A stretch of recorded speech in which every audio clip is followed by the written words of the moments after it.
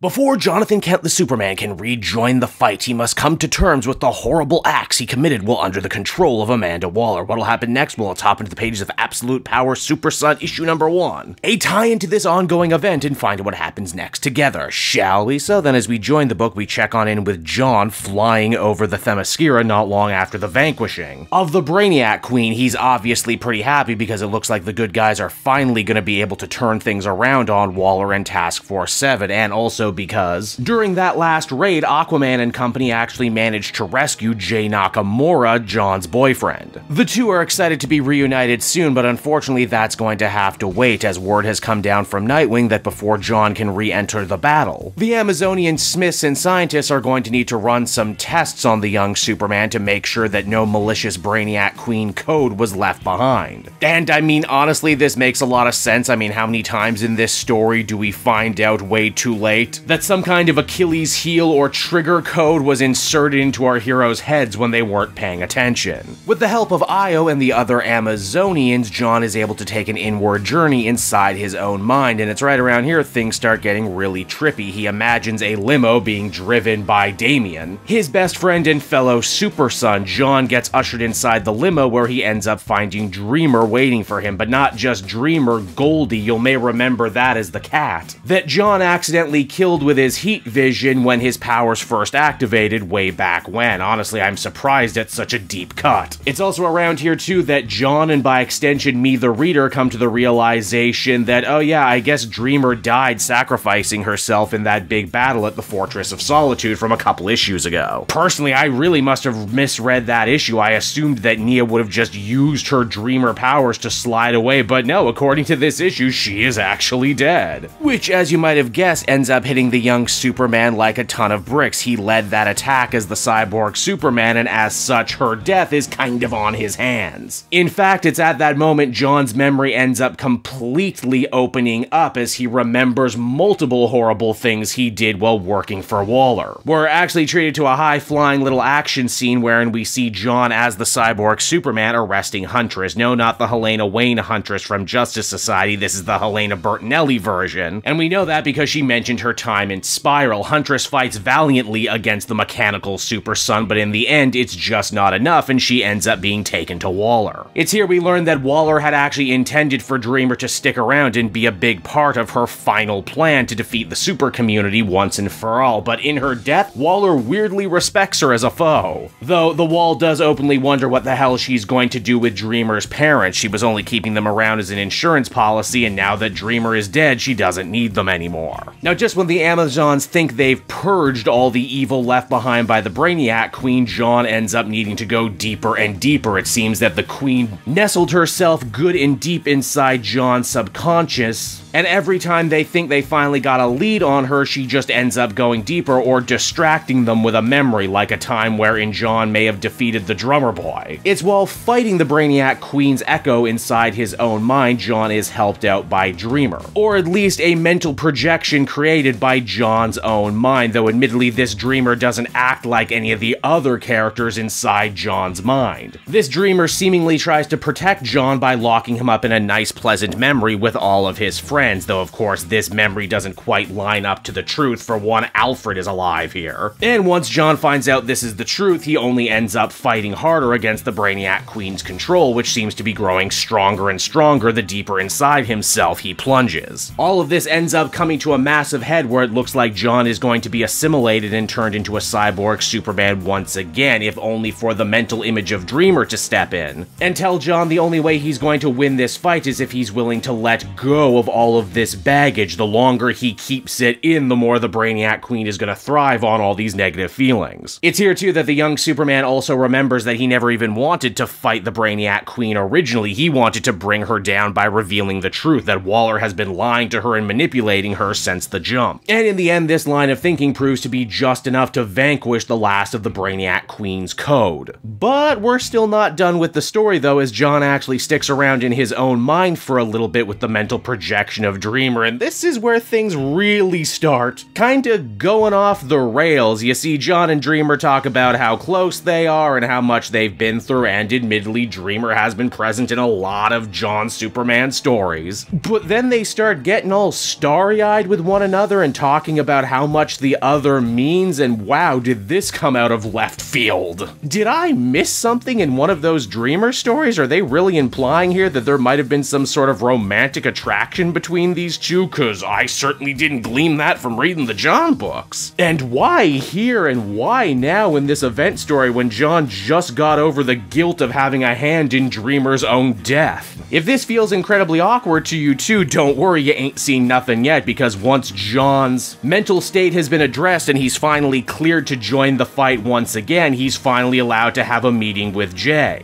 John, of course, opens up to his boyfriend about losing Dreamer and how guilty he feels about the whole thing, but if you read the prelude to Absolute Power, you will know that Jay absolutely hates Dreamer. And that's because Dreamer, while shanghaied into servitude by Waller, assisted the Suicide Squad in conquering Jay's home nation of Gamora and killing his mother, the President. Ooh, boy, this feels bad.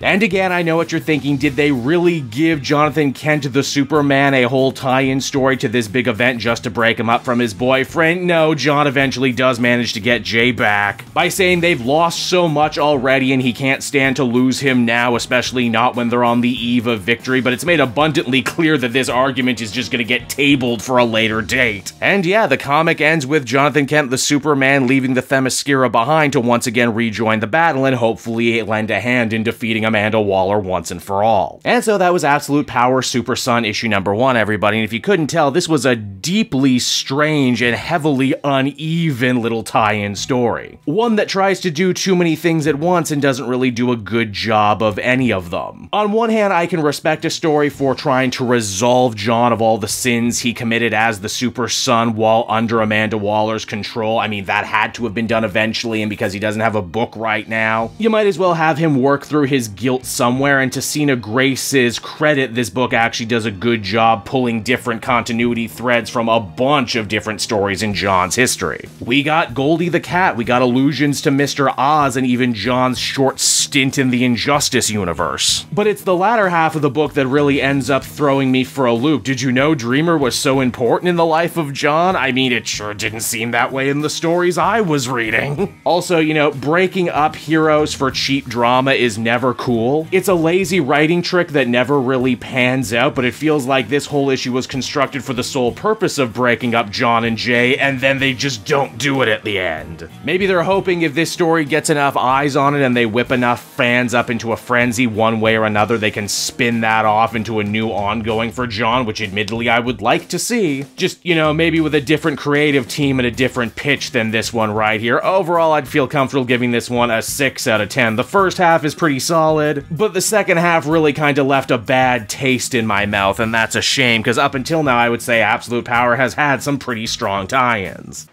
Hey there everyone, it's your pal Cape Joel again, and if you're seeing my face right now, that means you watched to the end of the video, and I'll always be grateful for that. Retention helps in this crazy YouTube game, and so does becoming a patron. If you head on down to the description, you can find a link to my Patreon page. Recently just redid all the tiers, a lot of cool stuff offering up there, exclusive commentaries, exclusive polls, behind the scenes concept art for Capes and Quest, that's the brand new D&D show I've started soon. Never been a better time to become a patron. You can become a patron for as little as $1 a month and help the channel grow and, you know, help me continue to deliver content like what you just saw. So I want to thank you all, and I will see you again next time. Bye-bye.